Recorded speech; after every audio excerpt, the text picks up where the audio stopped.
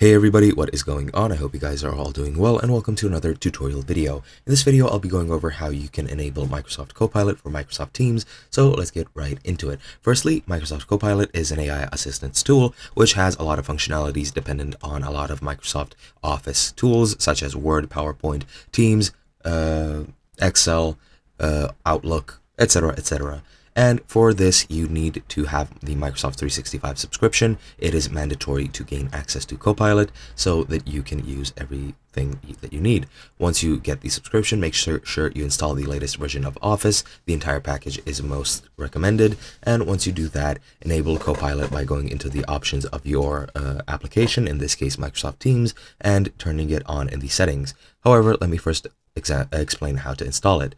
First, you need to log into your Microsoft account on the official website, then go to the download page. Once you're there, download the file, which is of course for Microsoft Copilot, and run the file, which will open up an installation wizard. At the end, once you finish, the installation will be done. Then you need to enter Microsoft Copilot and enter your login credentials to validate your device pretty much, and then you can use it for all your applications.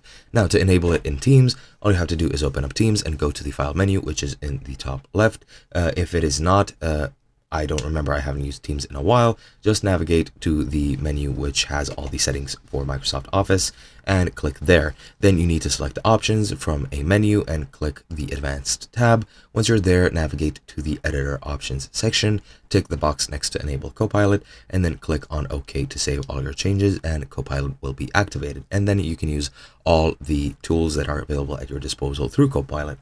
Hope you guys enjoyed, and I'll be seeing you guys in another video.